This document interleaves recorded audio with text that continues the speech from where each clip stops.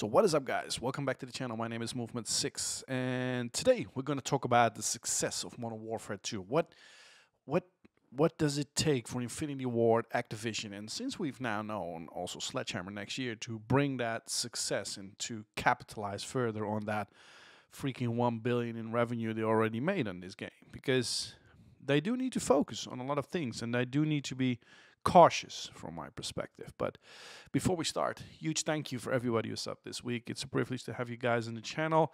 You seem to enjoy the content I'm currently making, so I'm very happy with that. Thanks for all the subs, the interactions. If you're new here, consider subscribing. Help a brother out. It's just put on notifications and you will not miss a thing. Now, Modern Warfare 2.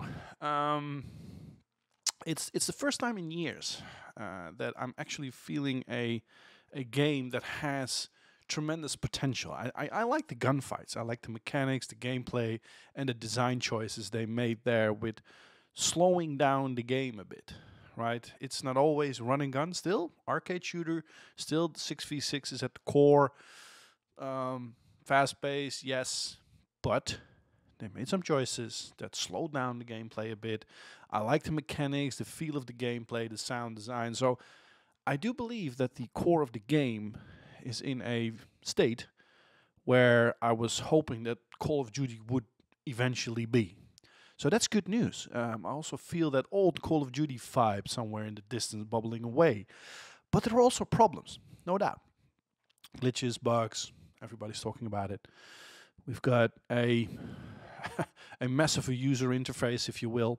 Don't know what design choices, what they were after, but the simplicity of the simplistic style of menus were always fine. You know, if it ain't broken, don't try to fix it. I would say they went for the more tile.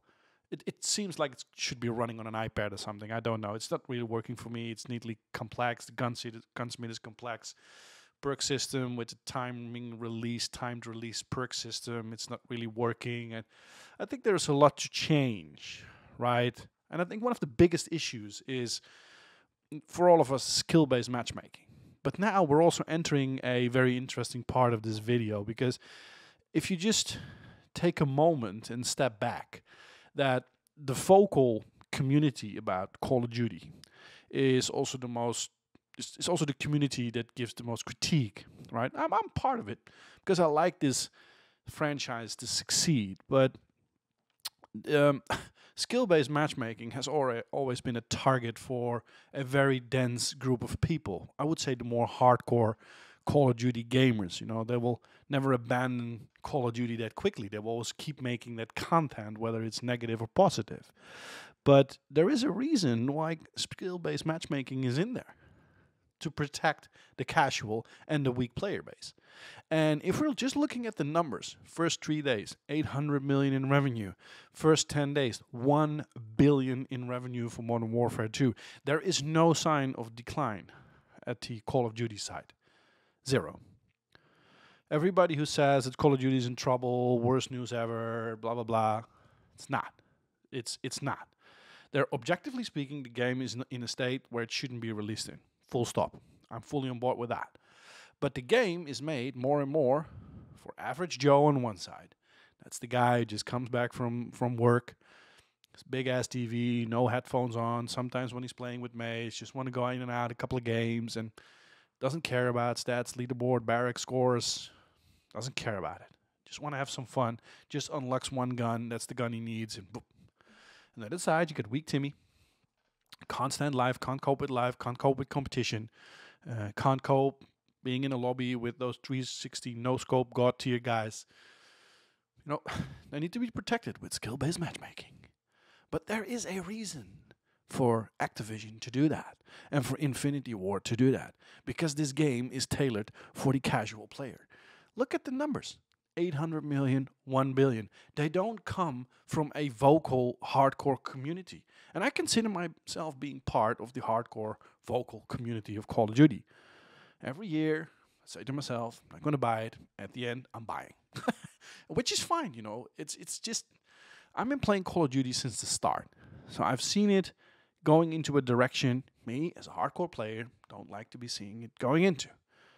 But hey, the world's changed, money talks. So 1 billion in revenue, but there is a downside for Activision Infinity Ward. The casual gamer has a very low discipline, but also a low commitment towards the game. If there's something happening on the left, he will go left immediately. Full stop. And if you're looking at the releases coming up tomorrow, we've got, when the hell are you watching this movie of this clip, we've got God of War, Ragnarok, Callisto Protocol, Dead Space, Evil West.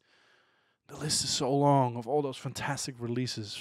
Forspoken? Is it Forspoken? There are so many beautiful, strong games coming up that if you do not bring what it needs to, what we need, then eventually people will get bored. And to be fair,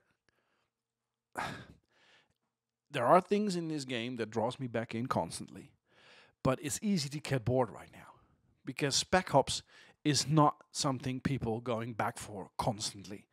Fun things to unlock a character, but quickly people move on. The campaign is just one time, people move on. We don't like that rail shit. It was fun, it was good, looked good, we move on. Ground War is not the target. In Black Ops Cold War, I still have those achievements open that I can't unlock because everybody abandoned those large-scale maps. Call of Duty, by nature, is a 6v6, fast-paced, run-and-gun, arcade type of shooter. Full stop. Yes, we got Warzone, totally different league, but the core of the multiplayer is 6v6. Small condensed maps, sometimes a medium size, but that's it. Ground War is nice to unlock some shit, to do some fun things. It's nice, but it's not the core. People want fast-paced things in Call of Duty. So what they need to bring is content. Nothing but content. I am looking forward to Season 1, but if they don't watch out, then people eventually will abandon this game. So then the question is, what kind of content do we need? So I already said it a few times. We're easily bored. Casual gamers easily move away, find their happiness, luck, or gaming adventure somewhere else. So content and the quality of the content is what we need. Now, as said, Call of Duty, 6v6, multiplayer, and Warzone. So Warzone is, I'm setting that aside, right? So we're focusing on the multiplayer because that still is the core of Call of Duty. It's still where people go to have some relaxing few hours. It's still bread and butter for Call of Duty as a franchise. So the first thing that comes to mind, of course, is maps. We're releasing a game with just 10 maps, from which a few of them are in deplorable state, a few of them are mediocre, and a few of them are exceptionally good. So the bandwidth of exceptionally good content is very small right now. So we need more of the good quality content.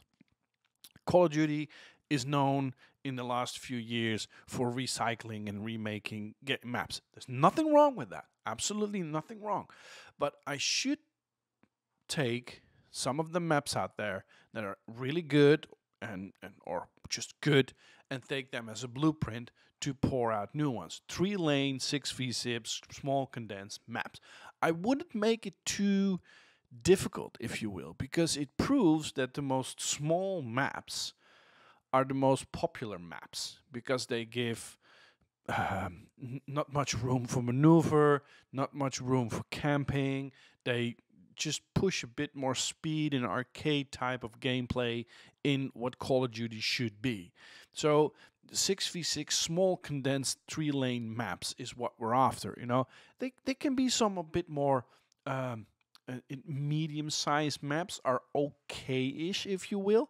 And I think that Call of Duty Black Ops Cold War also had some good, strong new additions to the map roster. So, there are tons of examples to look at to repeat a successful blueprint in multiplayer, because eventually the biggest bulk of the casual people, if they play Warzone, it's just for a couple of hours, but they immediately will go back to the multiplayer. And yes, the hardcore gamers will use multiplayer to level guns for Warzone. So we need more content in that space. We don't need a lot of content for Spec Ops, right? We don't need that. It's fun. I've played it. I will never return. The single player, exactly the same. focus on the multiplayer. Not even on ground war. Few maps would be fun as an addition, but I don't think that eventually those big, large scale battlefield type maps will eventually survive against the Champions League environment of a war zone. I don't see the existence of a ground war large scale battlefield type map when you have Warzone and you've got multiplayer. So it's for me it's a bit mediocre what's happening in the ground war space. It's fun, but it's not going to last for a very long time. So 6v6 arcade dance type of maps, that's what we're after, of course. So if you, and this is just spinning something around for the future of Call of Duty, and if somebody would ask me what would you do to change the franchise, I would take the Battle Royale and Warzone and put that in the middle as the core of the Call of Duty franchise, because eventually things need to change. I would set multiplayer, single player, Spec Ops, and Zombies as a franchise on the side. And every year or every season or every that's open for debate and discussion.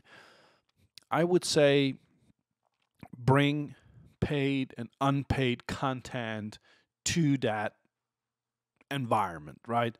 So you can keep the the battle royale fresh, updated. You can keep the multiplayer fresh and updated.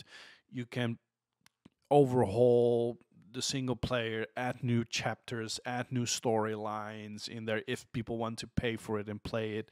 Zombies, I'm a zombie fan, and so if they would keep zombie as an ongoing, changing, evolving, new chapters type of, it's a live service type of environment. But if you execute that well, I think you have a strong franchise that will change and innovate and eventually deliver a new business model. Because eventually, what we're going to see next year is that you're going to pay $70 for expansions. But that's a different story. For now, it's content. It's just content. The bugs, the glitches, the changing in the menu screens, that will all change. Skill-based matchmaking is here to stay. It's not going anywhere. So content is going to be at the core of what we're going to need for the foreseeable future. Looking forward, what do you define as content? What maps do you want to see being remade and changed and add to the roster? What is it that you actually want to see as additional content to Call of Duty Modern Warfare 2? For now, this was it. I think these were my 2 cents on what we need to be successful with Modern Warfare 2. If you've got anything to say, drop it in the comments. See you at the battlefield. Bye-bye.